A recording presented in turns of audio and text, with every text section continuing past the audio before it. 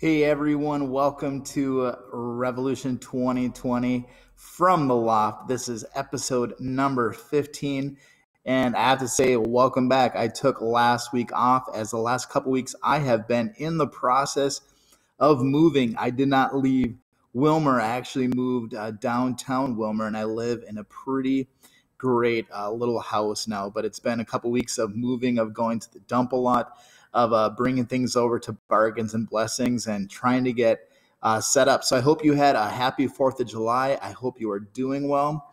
And we're going to jump into our lesson for tonight. Now, I decided to pull an old book out of my storage.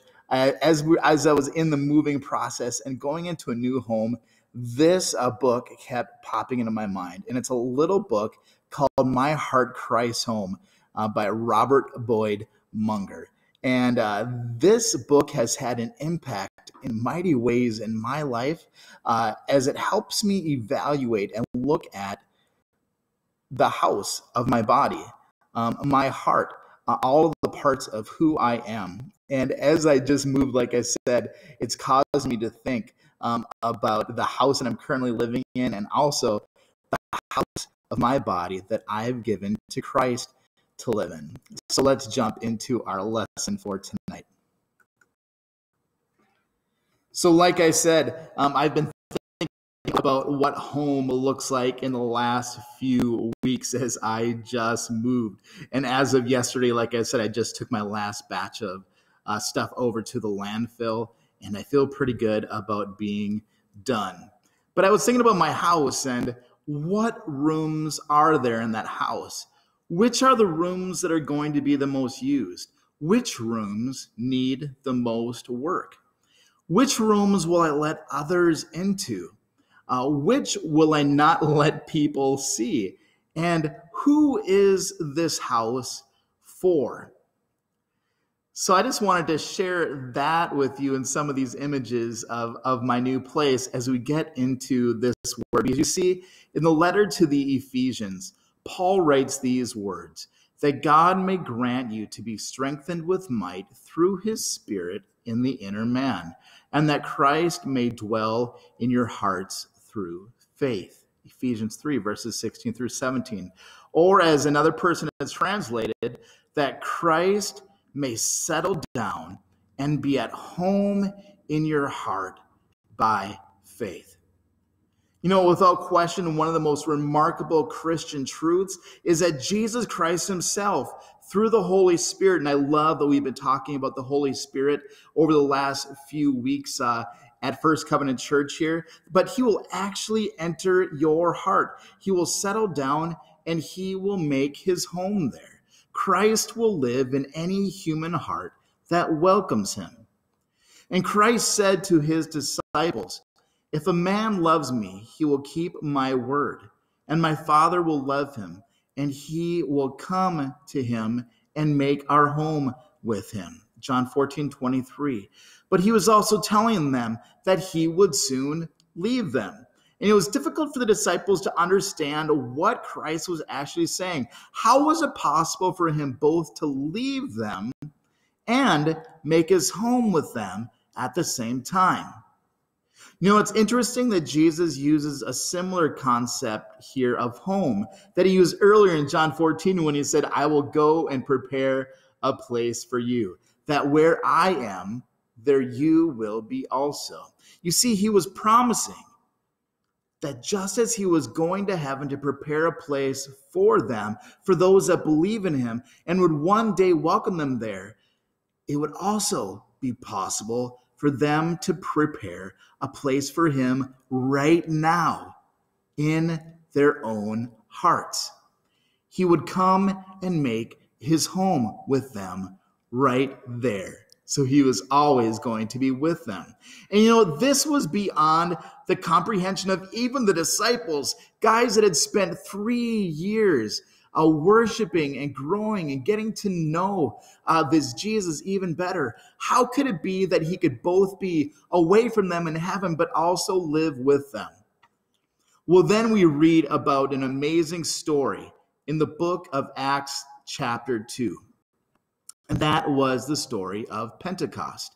You see, the Spirit of the living Christ was given to the church, and they experienced what he had foretold.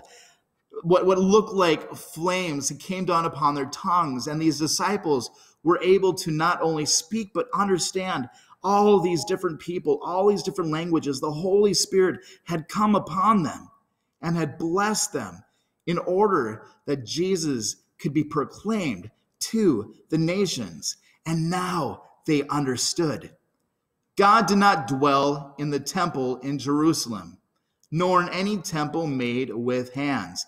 Now, through the miracle of the outpoured Spirit, God would dwell in human hearts.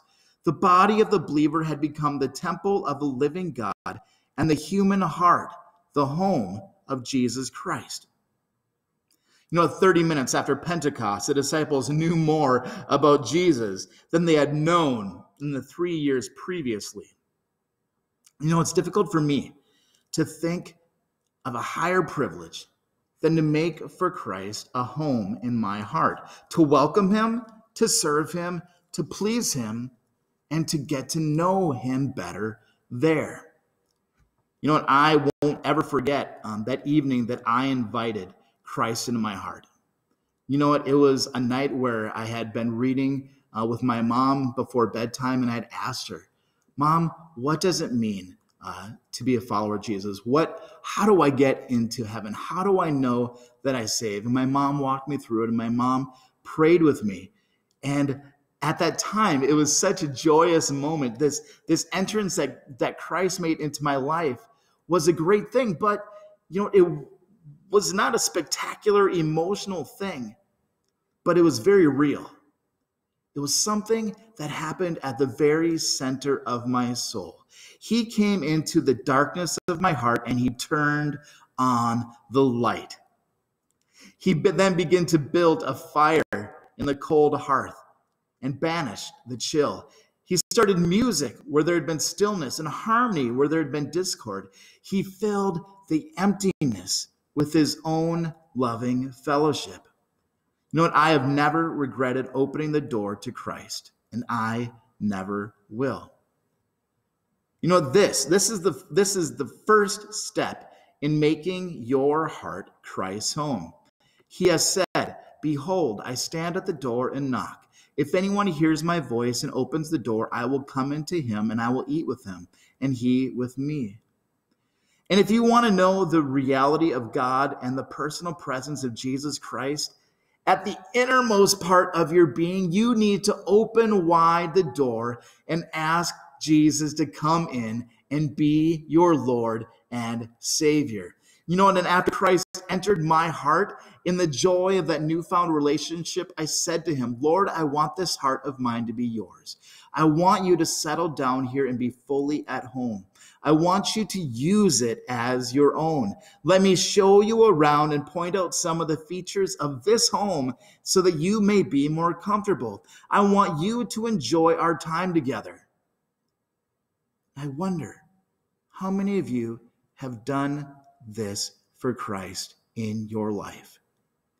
You have invited him in. You have asked him to settle down and be fully at home. Would Christ be fully at home in you? Have you said to him, "I want you to use this house as your own"? Have you truly shown Christ everything about your life? Have you said, "Jesus, I want you to truly enjoy our time together, so this home is yours"? What I found when I gave my life to Christ? That he was glad to come in, and he seemed very delighted to be given a place in my ordinary little heart.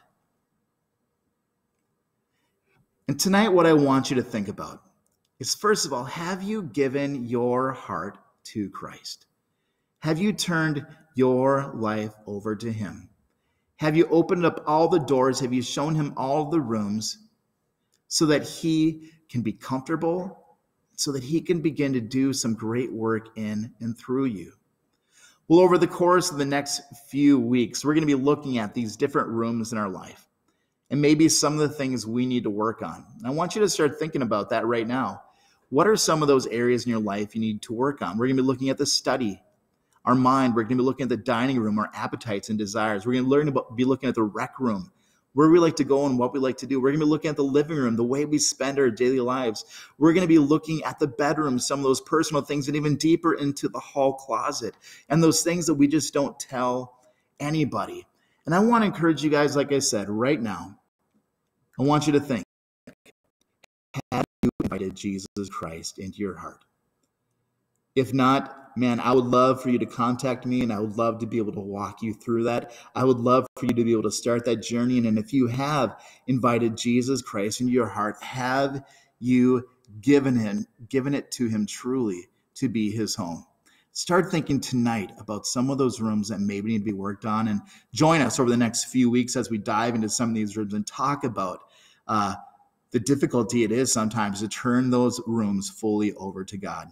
I'm excited for this next month of journey we're going to be going on together. I encourage you guys to join along with me in it. So let's pray, and we'll be done with tonight. So God, I just pray that you would be speaking to us tonight.